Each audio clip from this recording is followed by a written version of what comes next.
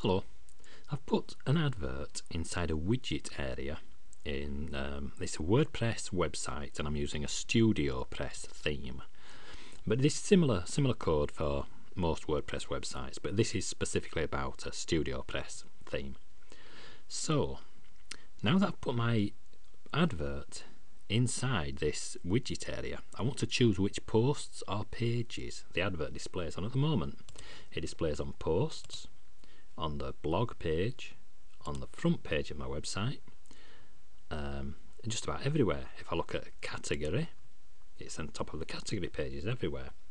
So to do this, I need to add some conditional code to the widget area that I put into my functions PHP in my StudioPress theme. So if I go to my dashboard, to Appearance, Editor, then look for Theme Functions, Functions PHP. Now, the code I used is this bit here. I made a video about adding the welcome text widget area to a StudioPress theme. But what I'm going to do now is add some conditional code to pick the pages that it appears on. Now, where's the code I need? I'm going to do it just on the blog page. So paste the code and I'll explain what it does. I don't know if you'll be able to see this on the video. I'll just click this save button. What this says is if then there's an exclamation mark, is home, return. And what it means is if it's not the home page, don't add the widget area. So let's see if that's worked. So, well, if it's not the blog page. So this is the blog page here, and there it is. But it's not on pages, it's not on the front page, and it's not on post, but it is on the blog page. So we can pick all sorts of different things. If we wanted it just to be on pages but not posts, instead of this home, I could change that to page. So it's now is page. And if we look at pages, our advert's there, but it's not on posts, just on pages. If I wanted it to be just on blog posts, I could use, the way you target blog posts is the word single. So instead of is page, we could choose is single. So now we've got if exclamation mark is single, return, which means is not. If it's not a single blog post, it won't run, the code won't appear. So let's go to the home page. That's not a blog post, this is a page, it's not a blog post. But recent blog posts, that's a post, so it appears there. There's a post, so it appears here. So what we can do is, just by changing the conditional tag, we can change which post and pages we target. Now the one I actually want to use is a little bit more complicated, that's why I didn't use it in the first place. But what I'm going to do now is put the advert only on blog posts that are in the category of gardening tips. So I'm not sure if you'll be able to see this, but I'm going to go through this later on anyway. But it's in category gardening tips. So I think I updated that one. So now the only time we should see it is if we look at something that's in the category of gardening tips. So we've got a category down here. So this is in the category of gardening tips, and we've got two posts, gardening tips, and there's our advert. And what's the other post? Go back. Gardening advice. There's our advert. But it's in ordinary blog posts, it's not there. In web pages or WordPress web pages, it's not there. It's not there on the front page, and it's not there on the blog page. So I've got some slides to show you because it can get a bit confusing, this. Well, I'll tell you what, I'll just show you first. You need to know the type of page you're dealing with. So if you look here, I've installed a plugin. And the plugin I've installed is this display template name. Now when you're first starting to use these conditional tags, it's useful to know the page template you're using. It can be confusing sometimes, and a plugin like this is useful because what it does, it shows in the corner of your screen somewhere.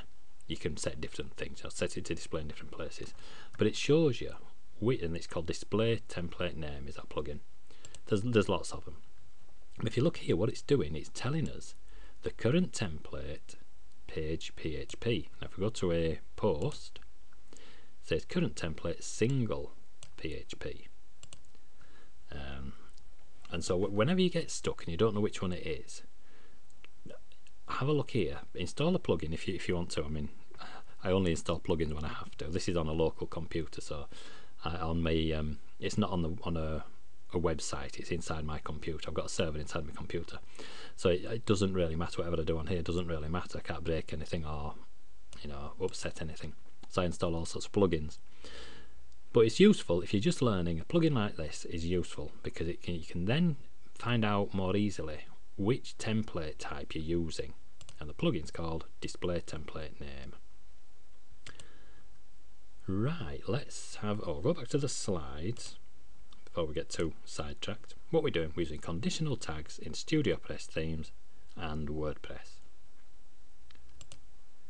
Right, the problem, I wanted to display an advertising banner but only on posts in the gardening tips category. The solution was a conditional tag in my code, and this is what I've added. It said if, isn't that means not, an exclamation mark in PHP means not, so if not in category gardening tips, return. And what that actually does is, in plain English it says, if it's not in the category of gardening tips, don't run this code that makes the widget area appear.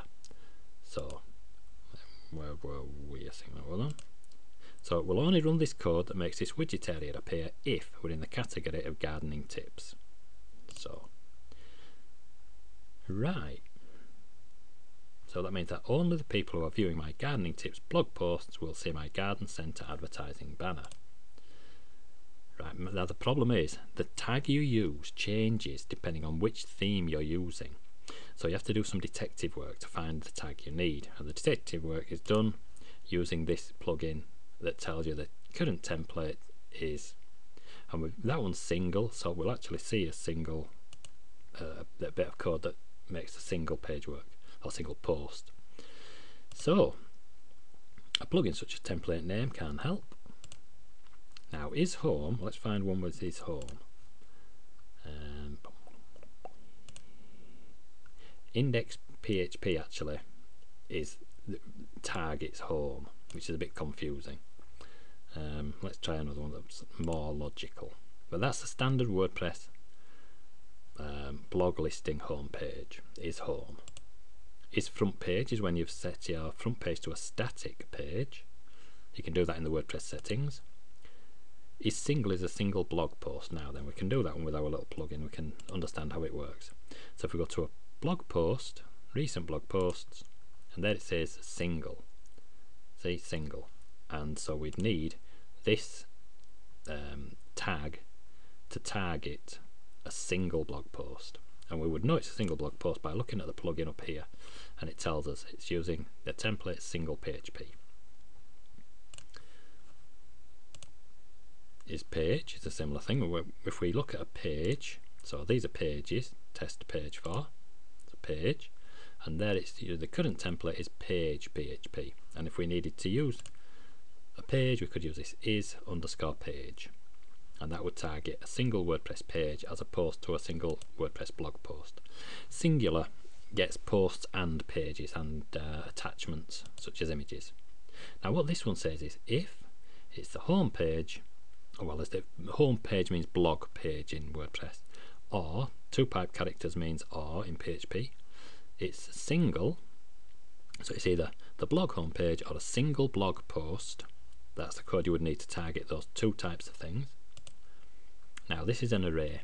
In PHP an array is a list.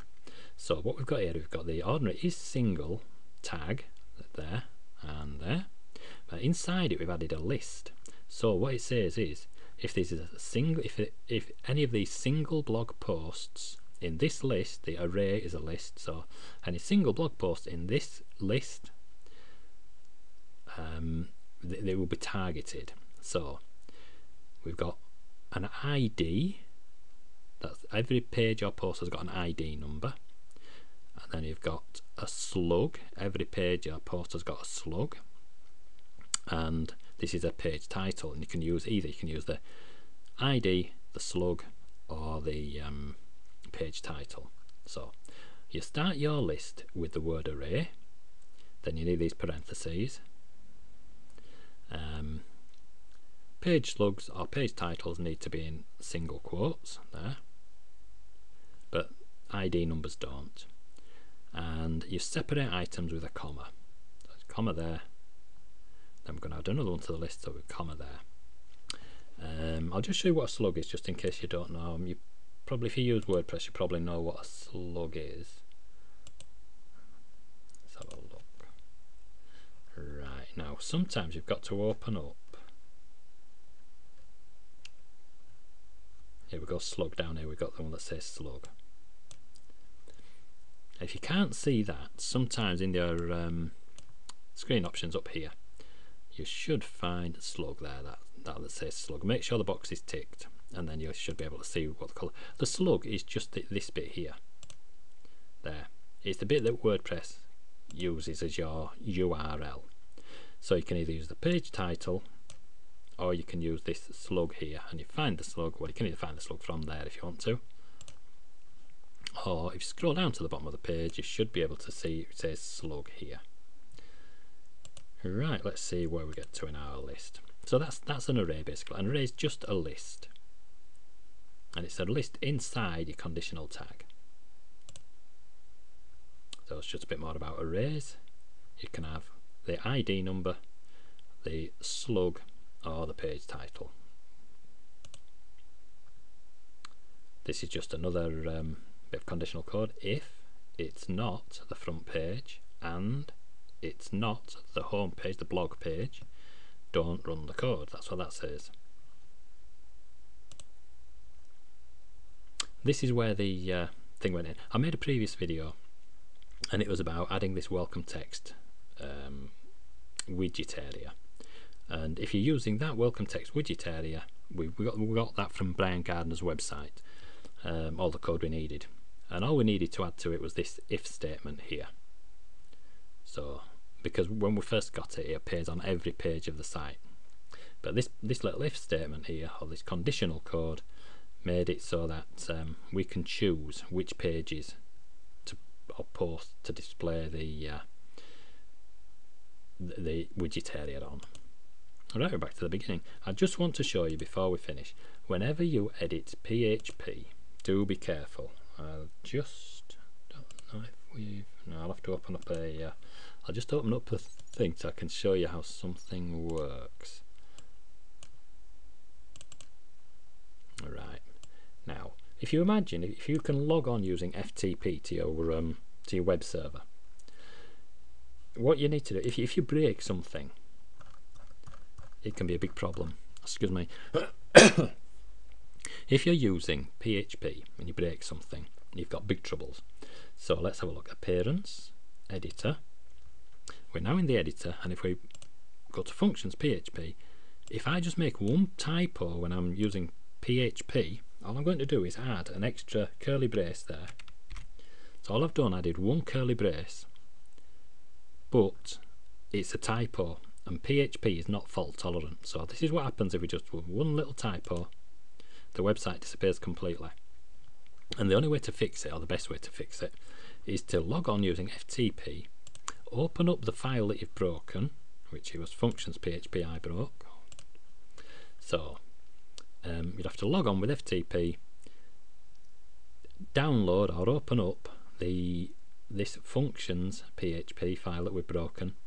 Then I just have to fix it, which I just got rid of the typo that I made. Click save, and then WordPress is now broken, but we fixed it because we could log on using FTP and knew which files and folders to repair. But the problem is, if you damage a PHP file while you're using WordPress itself will stop working, and you can't use it you can't fix the file that you've broken. So please only do this once you've learned how to use FTP, and you know which, well, you've backed everything. Always back everything up before you start, and you backed everything up, and you know how to replace or repair any files you break. Well, thanks for watching. Oh, and don't forget to go to the WordPress Codex. All these conditional tags we've been dealing with, there's loads and loads more in the WordPress Codex. So read through that; it'll keep you busy for an afternoon. There's loads and loads of things you can do with conditional tags. And the more you understand it, the more things you can do with WordPress. It really is useful, is using conditional tags. Anyway, I've kept you long enough. Thanks for watching. I do hope you found that useful, and bye for now.